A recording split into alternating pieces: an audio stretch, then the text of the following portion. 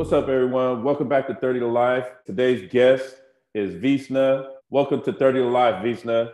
What's up, Ron? What's up, man? What's up, man? We're old time friends. We did a little bit of time in Corcoran together, so I'm happy to have you on my channel. You got an interesting story that I think that a lot of people, could benefit from hearing. Mm-hmm. So, why don't you start off a little telling us about where you're from, where you grew up? I actually resigned in Sacramento, but you know what I mean? I used to live in Long Beach to Modesto and then resign in Sac, you know. So that's where I'm at now. How long were you in Sacramento? Like growing up there? Since I was like maybe eight years old. Oh, okay. Yeah, pretty up there. Probably 20 plus years. Man. Yeah. Damn. So in Sacramento, growing up there, did you grow up in, like an all Cambodian community, or did you just grow up in, around everybody? Well, first of all, when I first came to Sac, we used to live in apartments right here off of Florin Road. There was like a lot of Cambodians in there. Mm-hmm. Then from there, everybody branched off, and then we started living to a different neighborhood out here in Sac. Right.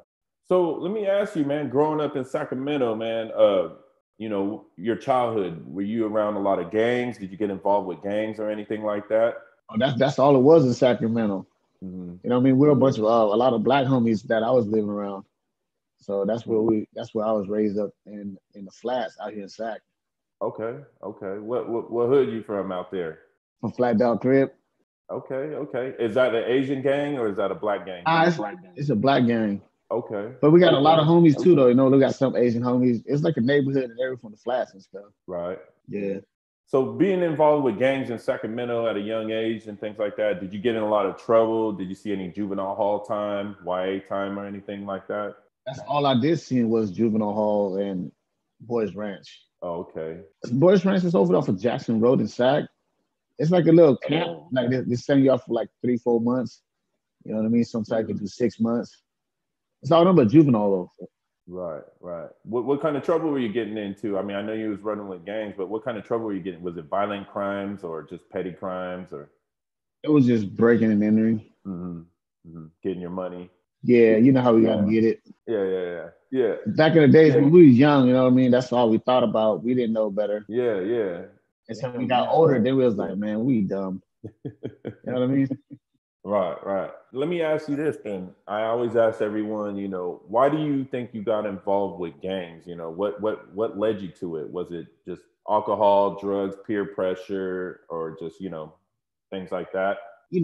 Like most of us Cambodians, when we come from like you said, the refugee days and stuff, right? So when we was raised as like low, low income.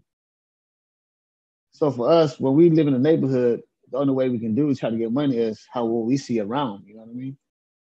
So it was like, oh man, I want to get a car this age, and then you got to do what you got to do to go get your car, you know what I mean? So it's like basically it's the struggle that it turned us to what we need to go do, what we got to do to get our income and make sure that our family's straight.